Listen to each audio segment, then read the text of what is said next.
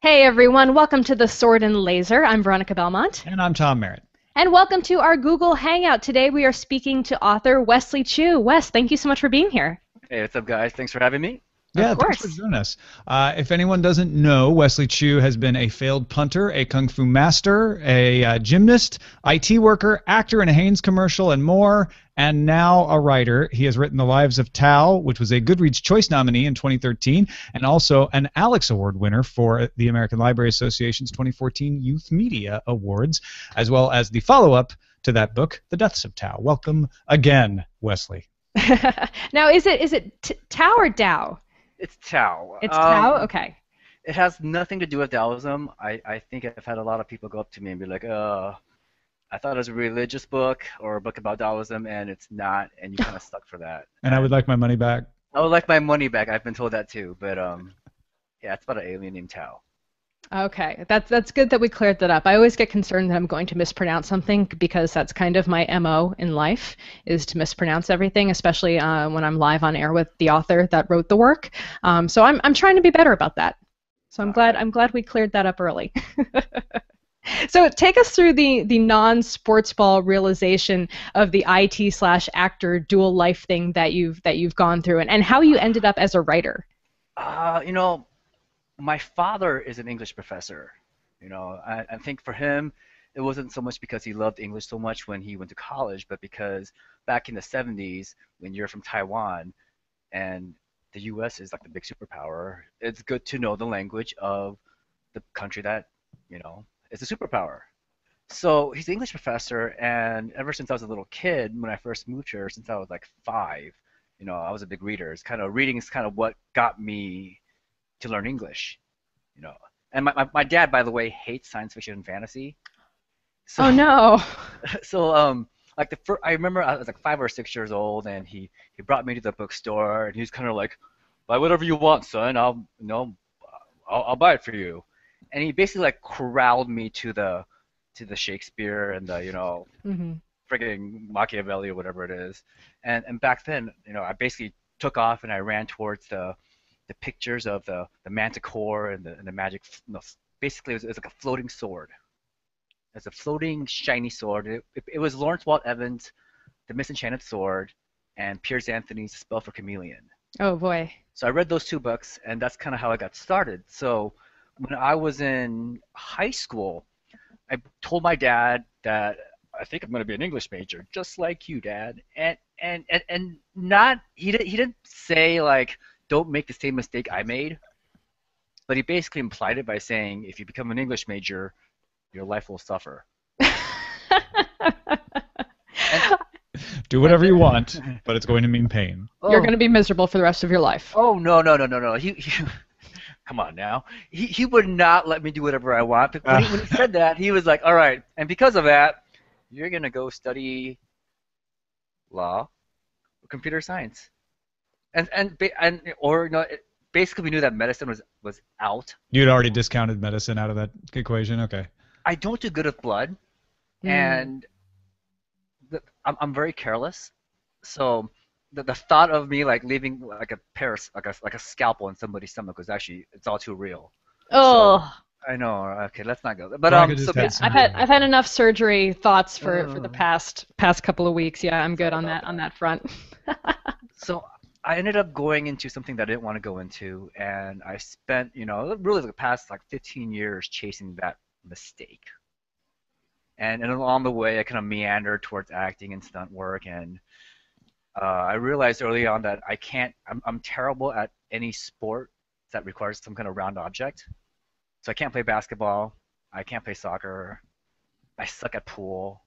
I'm like the world's only terrible ping pong player. What about football? Asian ping pong player. That's not a round ball. Yeah, but it's a ball and you're kicking it, and I have a very low pain threshold when it comes to getting hit by big dudes. And it So rolls. So Wait, so do you feel like any of those previous lives, any of those previous careers informed like your writing in any kind of significant way? yes, definitely. I mean the thing about the Lives of Tao is it's kind of a chatty book, and yeah, there's aliens. Yeah, there's no. I'm rewriting history in a way, and it's an origin thriller, but underneath all that stuff there, it really is nothing more than a bromance. It's a buddy flick between a boy and his alien, or a middle-aged 30-year-old guy and his alien. A 30-year-old boy and his alien. 30-year-old boy I and know his alien. plenty of those, trust me.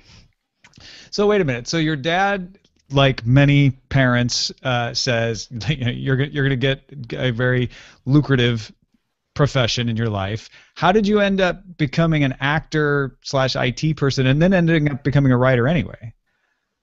Because so I spent the past 15 years doing basically kind of stuff I worked on was that stuff that only like large financial institutions, banks, and insurance companies can use.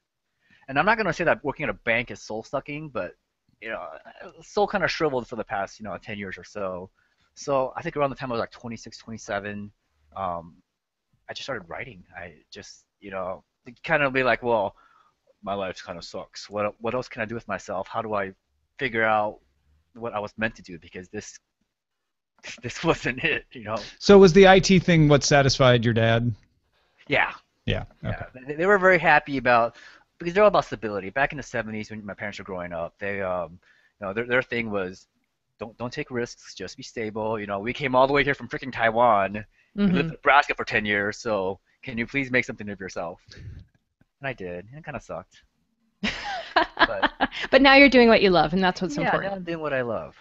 So we'll see what happens. I mean, I'm still getting like these. My parents are like, so when are you getting a job? Like, I just became a full-time writer. This is my job. Yeah. But, That's great. So can you tell us about the lives of Tao and what new readers can expect? so The Lives of Tao is a modern-day science fiction about an alien who inhabits an out-of-shape loser and kind of convinces him to fight in a civil war over control of humanity's evolution. So the Wow. premise is these aliens crash landed on Earth a long time ago, and they can't survive in our atmosphere, but they realize that they can live inside the creatures of the planet. So they've kind of started inhabiting like the dinosaurs and the mammals, and eventually they found out that the primates and the humans were the ones that were evolving the fastest. So they kind of hitched their wagon to our horse, and they've been manipulating us ever since, trying to hope that one day we are technologically advanced enough to build a ship and take them home. Okay. So they don't want to be here. They're over it. They want to get out of here, right? So around the 1500s, these aliens, their mantra is conflict breeds innovation. So we are going to put you in a state of like constant war, constant struggle, so that you're always inventing new things and evolving at a better pace. And around the 1500s, one faction of these aliens realized that maybe instead of making them struggle, let's nurture them, let's help them a little bit. And they kind of went against what the mantra was, and then the main faction basically went to war with them and created the Spanish Inquisition as a way of wiping them out. So for the past 500 years, they've kind of been going to war. So in the Lives of Tao, this alien named Tao was with his host, and they're infiltrating an enemy base, and they got stuck on top of the John Hancock building. And the host basically commits suicide, jumps off the building. Is this no, that's not a spoiler. Okay, he jumps off the building. The very first chapter. Okay. Okay. All right. He jumps off the building and he kills himself so that the alien can find a new host. But the only one around at the time was this guy named Roland Tan, who is, he loves his pizza. He is lazy. He's got a very low pain threshold. He's got no confidence in himself, and he's had opportunities to succeed in life, but he's never seized them. So Tao has this long journey where he has to teach him how to fight, has him teach him how to talk to girls, teach him how to lose weight, because for these aliens, once they're inside a host, they can't leave until the host dies, and they can't control the humans. They can only talk to them, so they're really stuck with each other. He's trying to make the best out of a bad situation. Like, all right, I'm stuck in this schmuck. Let's clean up shop around here. Exactly. We're screwed, so we might as well figure this out, or I'll have you killed. And they're not in every single human. There's not that many of them, I guess. No, there's a couple 100,000 of them, Okay. and they've been kind of slowly dying ever since. And they've just crash landed. They're just trying to get away. They were banished here. Well, Tom, that's actually interesting too because we were just talking on the last podcast about alien civilizations that don't want to be here. Didn't we have a whole thread about We're that talking in the about forums? why would aliens want to come here in the first place? Yeah. And then some people started talking about aliens that kind of get stuck here and are like, well, this is no fun. This is a bad idea. I mean, if an alien can go anywhere in space, would they really just want to hang out here for a long time? It's kind of We awesome. we don't actually have that many resources that they want. If they Water. wanted salt water, yeah. Water is very plentiful. I mean, the only thing that's really unique here is us, Mm. and we're actually not that great. They're Well, not we're that unique great. on We the could do planet. better. But we don't know. Yeah, exactly. All right, so you've got the Deaths of Tao out now as well, but we also have the Rebirths of Tao that you just said is coming for sure, right? Yes, that's coming December 31st. So what can we expect in book 3? I mean, not non-spoilery, but where is this story going? Okay, so, ooh, If you can't cross the line without being Yeah, spoilery, that we might be totally impossible. understand. All We right, can we so can move forward. I will say that in the Depths of Tao, I painted myself into a corner where I was kind of like, at the time I wrote it, I'm like, oh, this is a really good ending. And then I didn't think about the consequences of having to write a third book. So the publisher was like, we would like a third book, and we want you to write it in like 5 months, and it's gonna come out this year, and go. And I was like, oh shit. Okay. No. So I've always envisioned the Tao series as more than a trilogy, but what I wanted to do was, finish Rowan and Tao's storyline within these 3 books. So in the third book, the first book was an origin story. The second book really, ratchet up the consequences, and the third book will finish a storyline as well as really give, the lives of Tao a premise to move on with following Tao's story without it only being with Rowan. Okay, so it's like it's a good stopping point for this particular story, but Exactly. it doesn't necessarily mean the end of that ongoing tale. Because this war has gone on for 500 years. It's not like, all right, we're gonna finish it all up and everything is done. We win. It's more like this war is gonna go on for a while and we're gonna get closer to the finish line, but it's not gonna happen in one person's lifetime or the 25 or so years that the 3 books span. Gotcha. So You've been prolific. I mean, you had both the first 2 books came out last year, all in the same year, right? Yes. And now you've got another one coming out in 5 months, a little more.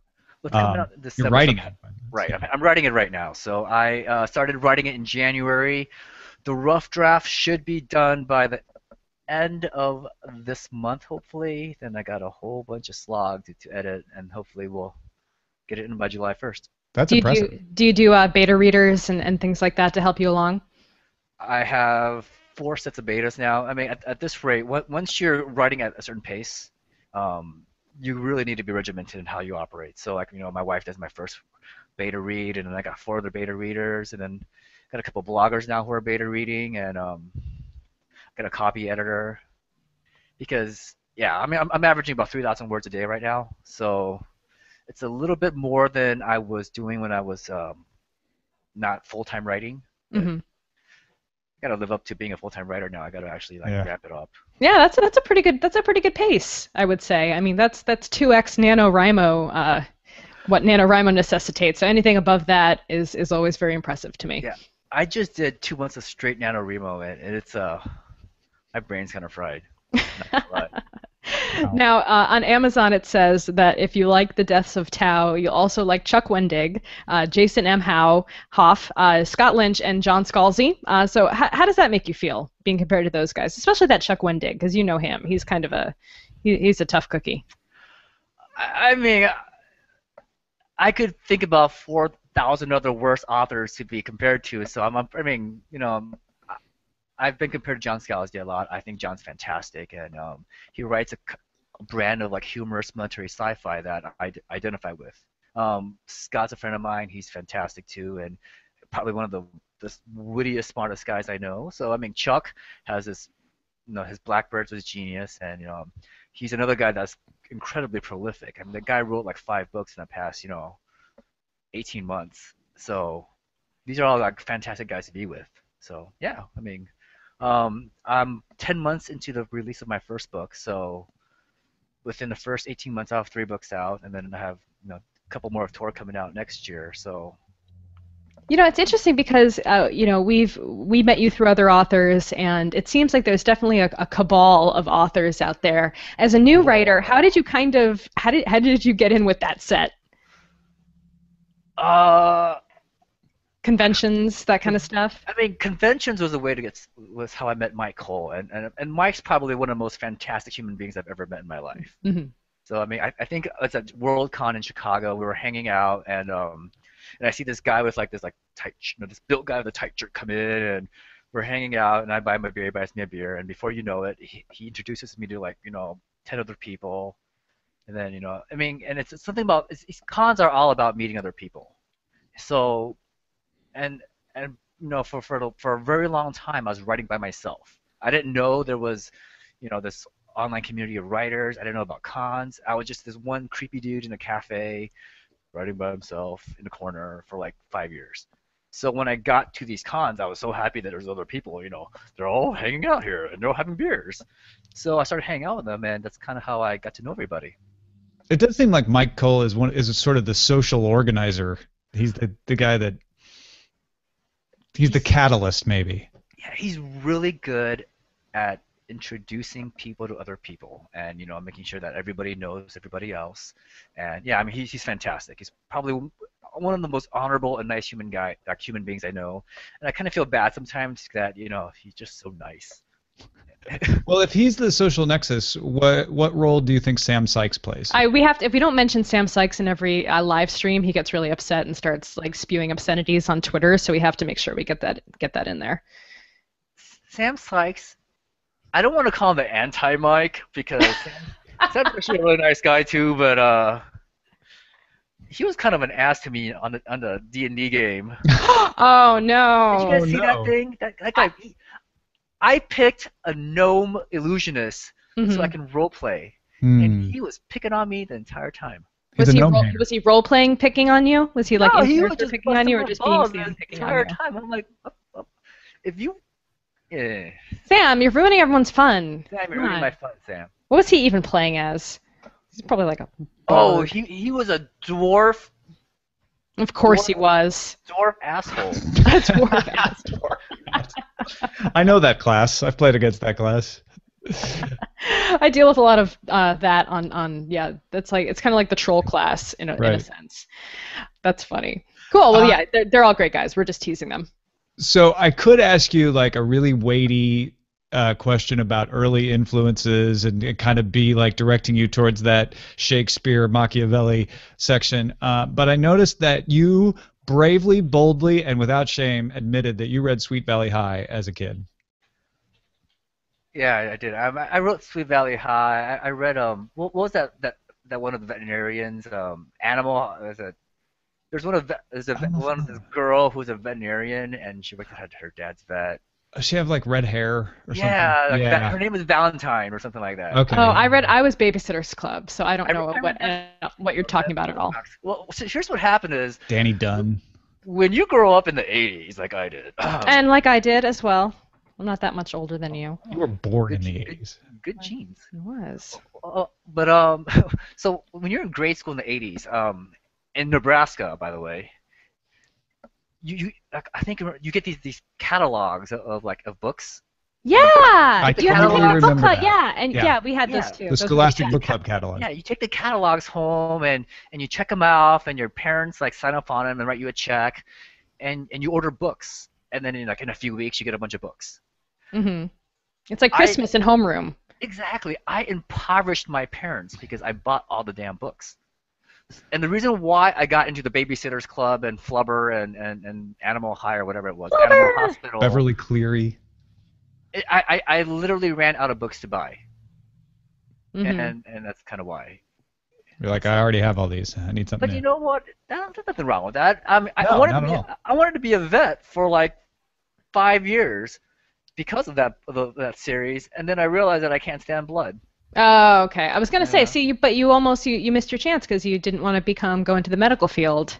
You could have just done that for animals, but you still have to stick knives and sharp things into animals. See, that's the thing is, I don't mind blood when I'm sparring or when I get punched or when Hmm. I punch somebody, but I mind blood when they're being cut open. Can I Yeah, make you pass out if I talk about my surgery? Yeah, Like, would you pass out live on the air? if I watch Grey's Anatomy, and I admit I watch Grey's Anatomy, I do too. yeah, it's a good show. But and when they have the fake operating thing, I'm always like, oh my god, Ugh. That I was gotta like the stop. worst part about watching Dexter. Like, I can never Oh yeah. stand when he would cut people on the face because I hate seeing the scalpel like cut split skin. Like, it's like, oh. I'm not squeamish either. I just hate that very specific effect. I like that. I like watching Dexter and Game of Thrones, and I'm always like, that's a good stab, you know. It's a He good stabbed them stab. real good. But then if you do surgery where they're like, messing around with the guy's like insides, I'm always like, whoa. That's funny. I'm less squeamish about that. I'm more squeamish about very precise. Anyway, we're totally off topic. Sam Sykes wants to know why you're such a big fat liar. Dude, that video is online. All you have to do is watch that video, and you'll be like, oh, Sam Sykes is kind of a jerk. Uh, I accidentally. All right. Well, this is We funny know story. he's not because he's been on the show, but no, he's a great guy. I'm just kidding. Sam's a good guy. So yeah. I clicked on that video and I started watching it, and I was really high on painkillers. And so it was like in the background for a really long time. And I think I accidentally tweeted it out on the Sword and Laser YouTube channel because Oh right. I did you see that, Tom? You Yes, saw I me do did. I that? caught that. I think I just left it up because I was like, whatever, everyone should watch this. This is hilarious. So that was No, you I played followed my up part. admitting that it wasn't supposed to be posted, and then you left it. Yeah. I did follow I don't Fix- remember. Yeah. I really should not have access to TweetDeck or TweetBot when I'm, on those many drugs. It's not a good idea. Should be a Um, blood test. we actually have other questions from Yeah. real audience members that are not Sam Sykes. The first one is from Caleb. He says, "Sorry for the typical author question, but I must know what inspired you to write the lives of Tao. Would the TV show Chuck have anything to do with it? Chuck always comes to mind when reading your books." I actually did not see Chuck until after someone made that comparison. Mm. So, I mean, like the first season, and I totally see where people get it from. But the original, what happened was, I'm a big history fan. I know history is my favorite class in high school and college, and I've always thought that there was enough going on in history where I didn't have to retell it. So, but instead of retelling history, I wanted to, rewrite and re-explain history. So, everything in the lives of Tao still happened based on how history actually occurred, but the motivation behind how everything happened now has the aliens instead of what actually happened. So Mhm. that was my premise to write the novel. But then once I created the relationship between Tao and Rowan, that kind of took the focus of what the story was about. So it became not so much about this alien war where we're manipulating mankind, but these two people who are stuck with each other, who are trying to make things work out and who really become best friends and lean on each other for support. So Timothy says, I truly love the Tao books. Is it hard to handle characters with so much in their backstories, like you're just talking about, and how does he do it? ah, so all the aliens basically have their own kind of their process.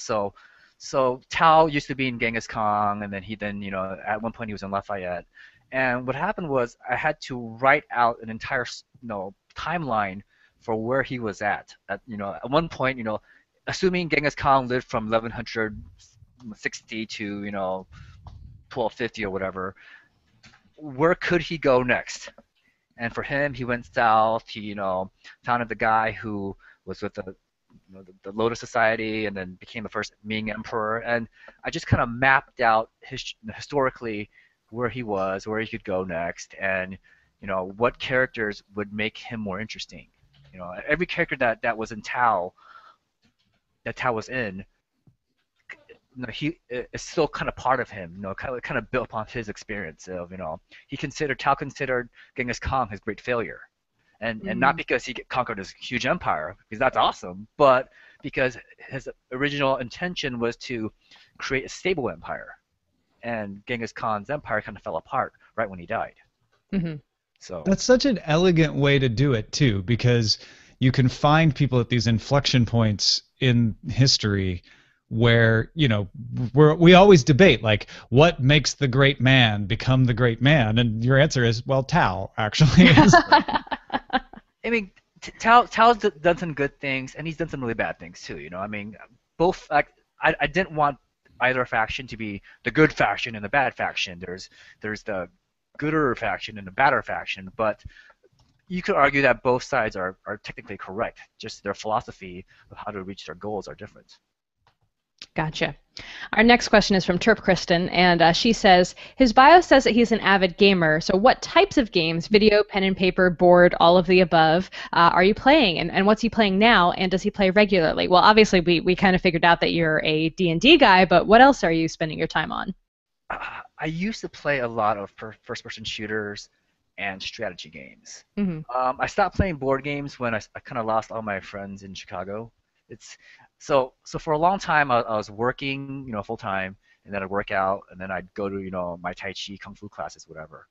And then once I started writing, it's basically my entire life is like work, write, working out, and eventually you lose all your friends.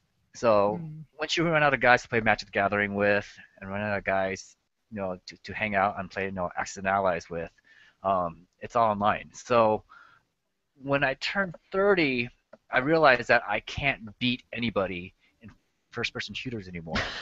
Although, if you play Call of Duty or Modern Warfare, I literally spawn and I get headshot in like 6 seconds.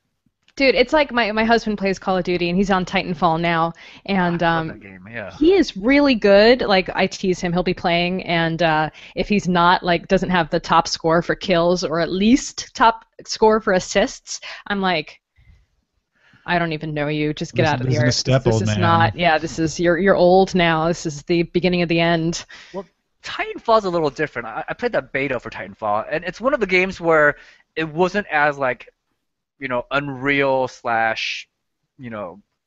Call of Duty kind of twitch. So I could live for like a couple minutes, maybe a couple seconds. Let's not get ahead of myself here. A couple of seconds. So I can live a little bit. But anyways, back to the question is, right now, I'm only playing Dotas. I'm playing, which is probably the worst thing I could be playing. And I'm playing Heroes of New Earth, and I suck at it. So let's just get that on the board right now. I suck at it. So, but yeah, that's what I'm playing. I mean, otherwise, I don't really have a lot of time. I used to play World of Warcraft, and I was like a raiding officer. And now the thing about being a raid leader, or being an officer in a guild that raids is it's like a job. It's like project management. It's like doing my job, but instead of getting paid, I get loots. I get epic loots. Yeah, you get paid in epic loot. Yeah, or you get to decide who gets the epic loots. It's kind of empowering. It's kind of like I'm kind of like a small warlord when I'm playing World of Warcraft. And after a while, I was like, this is ridiculous. Well, I have to ask the inevitable question then. Horde or Alliance? What do you play as? I've only played Horde. All right! Yay! Finally! Thank you. Horde. Oh, wow. We talked to so many people who play stupid Alliance. I have never leveled a character ever. I have no idea what the storyline is for Alliance. I only did one. I leveled. I played as a dwarf hunter named Glaukos, and I got him up to like 40, and then then we decided to start the guild that me and Scott Johnson and Randy started, Alia Yakta Est, and it ended up we did it on the Horde side on an RP server. Ended up being the biggest guild in North America, and I think it is still the biggest community. We just had to split it up into multiple guilds. When did you quit? I quit almost 2 years ago. Yeah, I've been 2 years clean. I quit right before she hung up her heirloom shoulders. Is that would that be about 2 years? Yeah, I think I quit right as Pandas was coming out. I quit uh, in Cataclysm. Hmm. Oh, okay. So you were a little bit earlier. Was that long? I have no idea. I have like from like 2007 to 2011, my all my years are just one big haze. Yeah, I, gosh, I don't remember when Cataclysm came out because it went Cataclysm, Lich King, and then No, it was Pandas, Lich right? King, then It was Cataclysm, Lich King, then then Cataclysm. Pandaria. Cataclysm Legends was of my favorite Draenor is coming out expansion by soon. far. Anyway, we're off topic again. Because this is what happens when I take my happy No, it pills. was all in answering Turk Kristen's question. Yes, it was all yes, part of that so I'm precisely. playing Dotas and I'm sucking at Dotas right now. Is what it is. Are you playing any besides Heroes of New Earth or just that one? I mean, like I have Shogun. Like any Uh-huh. game that doesn't require me to overly twitch myself, I Hmm. can play. I'm teetering on Titanfall right now. Oh, do it. It's so good. If I wasn't busted up, I would be playing that nonstop. It's super fun. Everybody's playing on Xbox though. Yeah, I don't, I yeah. don't have, I don't have an Xbox, Mm. so I'm kind Oh, of like I'll be by myself. we'll start a Kickstarter fund. No one will play. To get No an one. We'll chip Xbox. we'll chip in. We'll chip in to get Wes an Xbox and play some Titanfall. Uh, I'd be okay with that if you Yeah, guys He's like, I'm I'm not gonna excited. say no to that. Yeah, have at that'd it. be fun. I bet if Sam bought you an Xbox, everything would be good. Yeah, Sam should buy you an Xbox. Sam would be my best friend. I will never say anything bad about him ever again. Sam, buy him an Xbox. There you go. All right, done deal. Michael has a question. Have you given any thought to the sorts of things you want to write when the Tau series comes to a climactic conclusion? You did mention you got a couple planned for next year, right? Well, I'm hoping that in the long run, I can do books 4, 5, and 6 for the Tau series. I could be like Piers Anthony and see how high I can hit. But I do have a series coming out with Tor. I don't have the release date yet. I believe the first book should come out around mid 2015, and the second book in 2016. So it's a more serious novel, not so lighthearted, but it's about a time traveler with PTSD. Hmm. That seems like something that should have come up before now. Like, how could time travel not give you PTSD? Well, it depends on what you're time traveling for. Yeah, I suppose so. But just the idea of like being out of time, I would think would mess with people's heads. Well, that was so the guy's job. So in Time Salvager, which is a tentative title because Tor might change it, but it's about a guy whose job is to go back into what they call dead-end timelines. A dead-end timeline is, say, right before a ship explodes, or right before, say, the Titanic sinks, or a moon base has a catastrophe. So his job, he's from the 25th century, is to go back and harvest, say, resources, power sources, food, you know, priceless Oh, artworks or whatever. So to harvest these things, jump in, grab everything, and get out before the explosion happens. Hmm. that's So stressful. it doesn't affect the timeline. The problem with his job, though, is that he experiences the last like terrible moments of all the victims, and Oh, that's no good. he can't do anything about it. That's amazing. I want to read that. I can't So wait. because of that, he's an alcoholic. He's kind of suicidal. He's all messed up. And at one point, he goes back in time, and before a reactor explodes, and he befriends a scientist. And right before everything is about to go to hell, on an impulse, he pulls her back with him, which is against the law. Hmm. Ooh, totally tempting though. That's Time Salvager in a nutshell. That sounds really good. That does sound pretty awesome. Yeah, I like that. I guess our final question is from Tabitha, and she wants to know how difficult or did you find it writing a female character's point of view? Oh, ooh. I don't actually treat my women characters that different from my men characters. I mean, I'm hoping that I can delve into the YA world soon, and I have a character in mind. And what I realized is that everybody has the same kind of issues. They think the same, their process is the same. Your main characters, there's not like there's not like a I think like a man. There's not like I think like a woman in terms of how they react. I find it a little bit more difficult because I'm more cognizant of the fact that I don't want to screw it up. Hmm. Hmm. I don't want to fall into like a bad stereotype or trope about how a woman character is like. But I don't also know what all of them are.